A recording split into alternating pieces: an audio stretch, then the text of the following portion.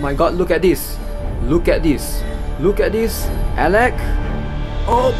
Boom. Boom. Hey, what is up guys? Guitar Rock here. Welcome back to another Brown Dust video. Alright, today we're gonna specifically focus on Alec. And Alec is still one of the best warriors in my opinion. So we're gonna talk about him for a bit in this video, and what are the common combos that Alec players usually use, and what should you look out for if you're trying to recruit and build your own Alec. Alright, let's dive into it.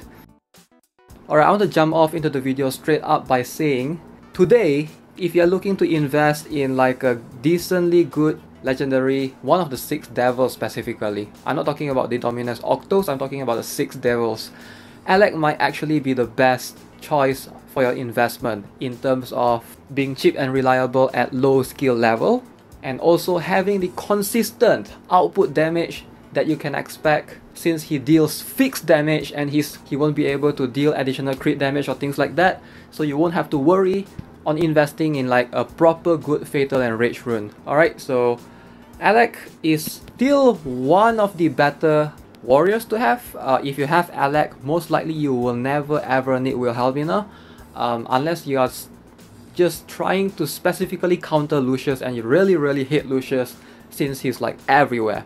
But if you have Alec, basically he fits that role of fixed damage where Wilhelmina is not really fully covering.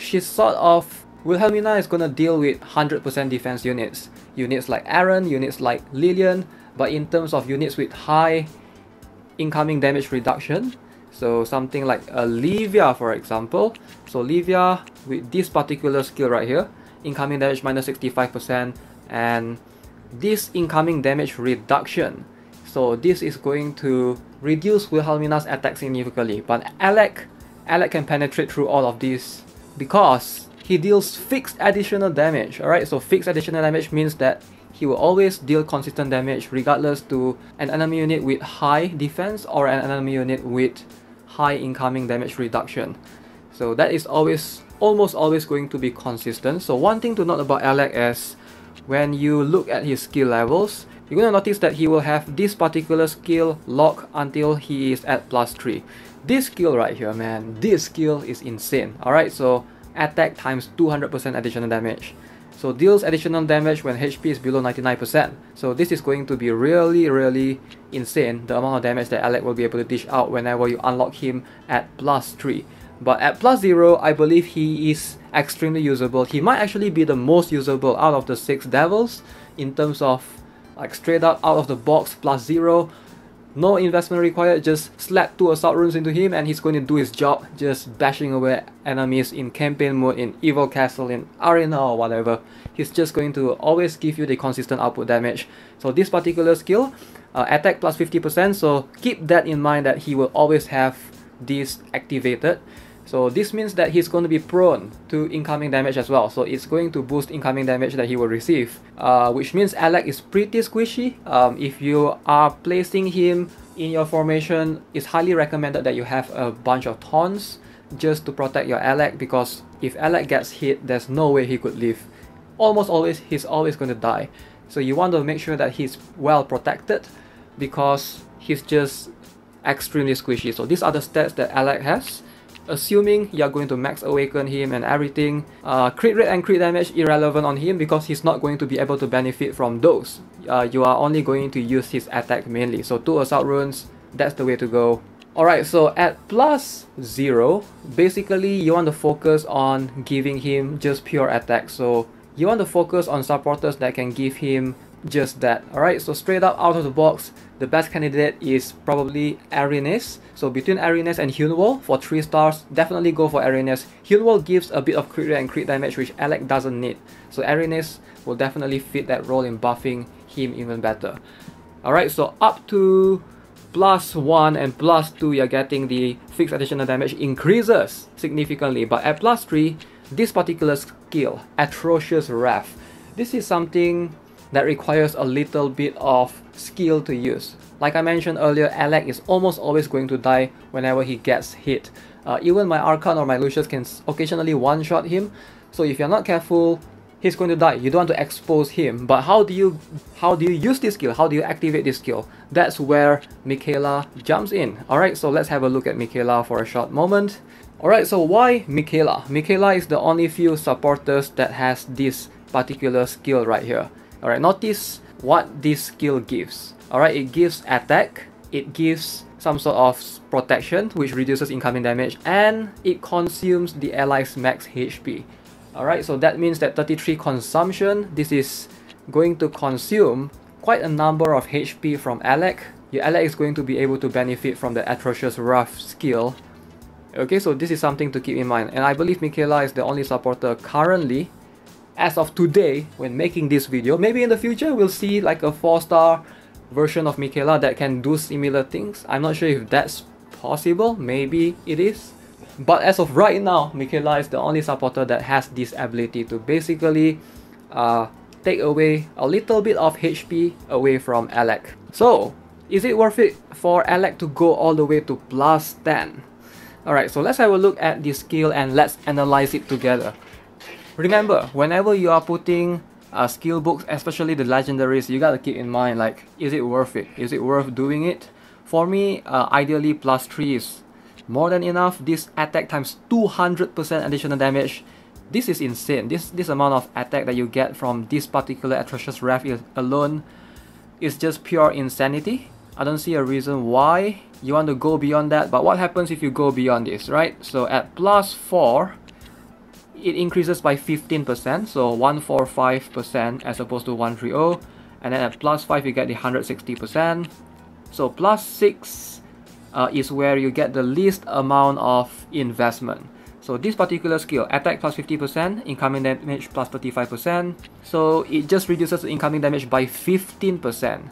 I'm not sure if that will help you to your Alec to survive, because it's only 15% difference. At plus 7, you can see once you reach plus 6 onwards, the return of investment of how much you spend your legend skill books doesn't seem to give that much in return. Like 15% reduces incoming damage, minus off, increase in 10% from 50% in the attack, 60%, 70%, and then when we go all the way to plus 9, so you get the healing. So this one can be good or can be bad. It really depends, right? If your Michaela is always alive, to always take away the 35% consumption of HP, that's a good thing. But if your Michaela is dead and your Alec heals up to 100% HP, you won't be able to benefit from the Atrocious Wrath.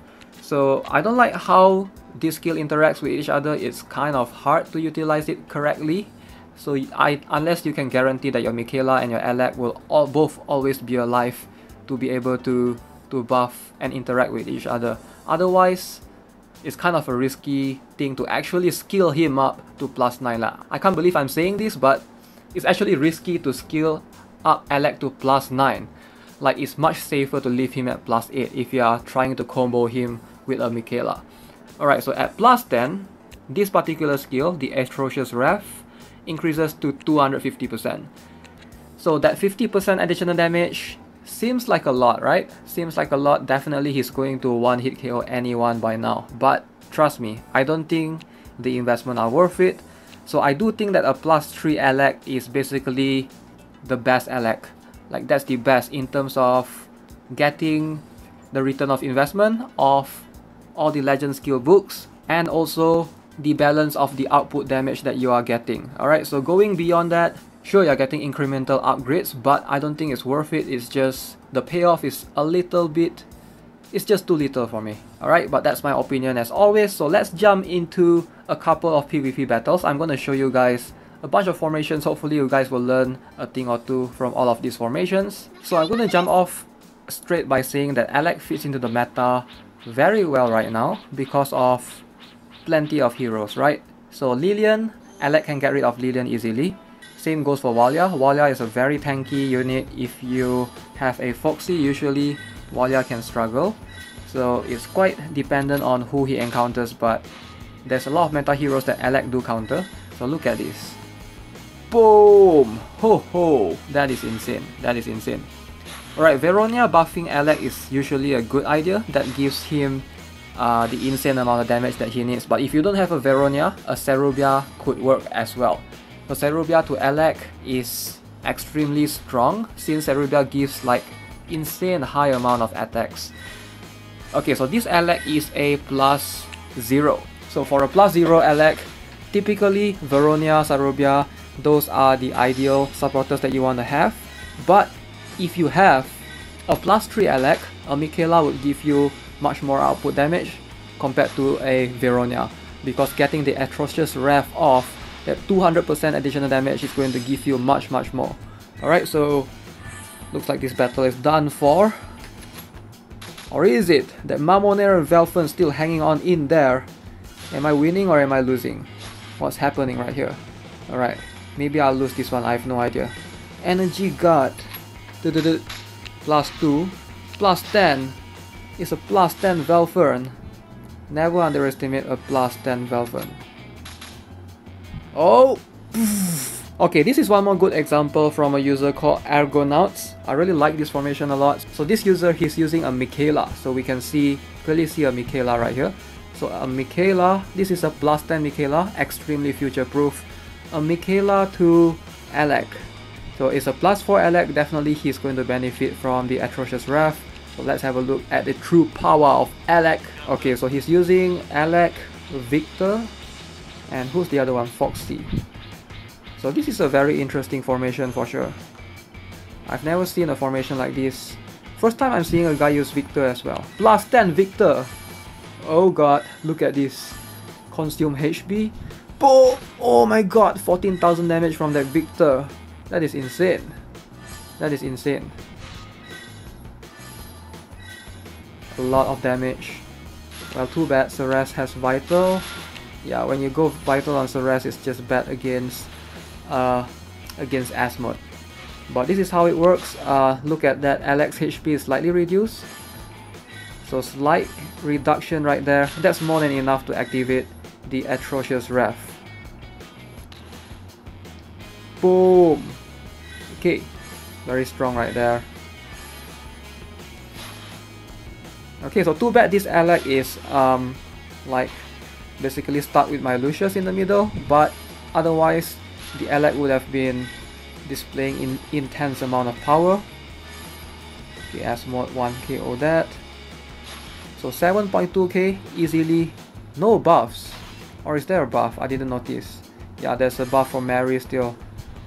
But yeah, look at that. Alec consistently going to be able to one-shot almost anyone. Alright, so that's a bunch of good examples. Hopefully if you guys decided to go ahead and obtain Alec as your legendary, make sure to keep in mind that if you're looking to invest him all the way to +3, which is his optimal level, like the best output damage that he will get, make sure to invest in a Michaela as well, so that you can perform the combo with the atrocious Wrath. That's going to be insanely good. Alright guys, that's gonna be it for today's video. Let me know what you guys think of Alec. As always, if you haven't already, subscribe to the channel, give this video a like, and I'll see you guys in the next one. Have a nice day. Goodbye.